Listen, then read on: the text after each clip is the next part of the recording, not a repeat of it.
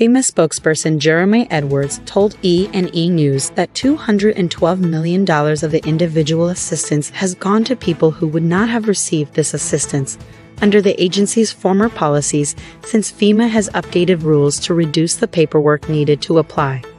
Edwards said the revisions mean that all people, including those from vulnerable and underserved communities, are better able to access this assistance. So that is all for now, and thank you for watching egreenews.